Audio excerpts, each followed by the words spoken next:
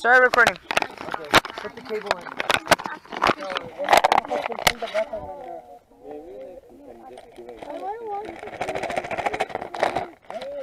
This is a balloon launch with me and Aditya. United States and Indian joint operation. Second attempt of the day. Yeah. But I think it's good to go. So, enjoy the flight. Check. Camera almost checked me. What it says on everything. Aditya, Yeah. stop.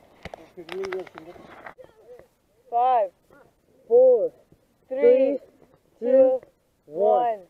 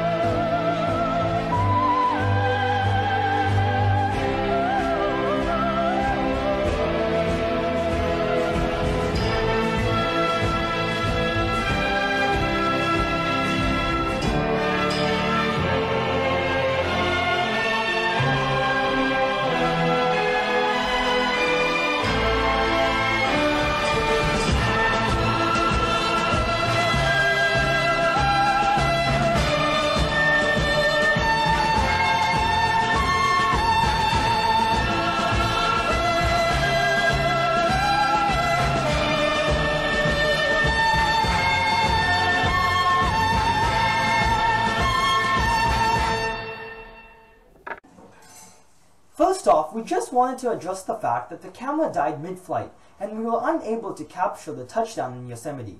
With that being said, let's discuss recovery. To track the balloon, the onboard tracker sends a status report including speed, altitude, and position every minute.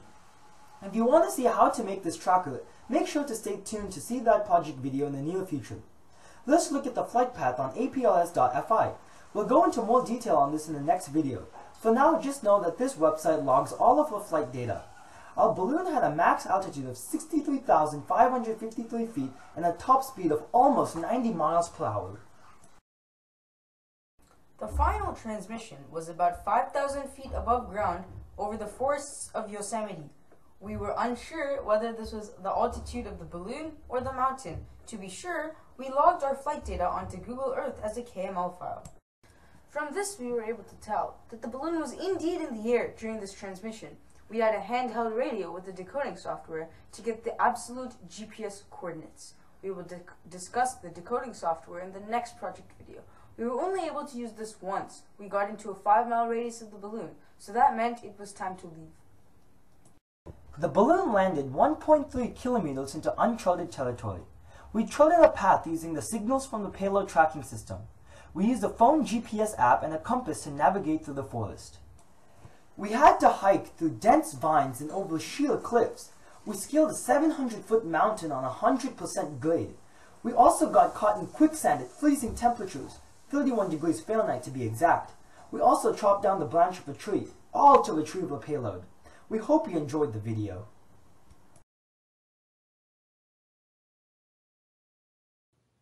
Thank you for watching. If you've enjoyed what you've watched, please consider subscribing to our channel.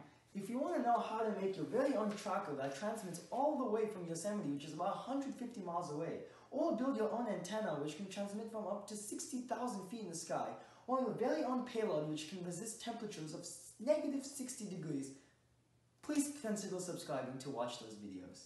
Thank you.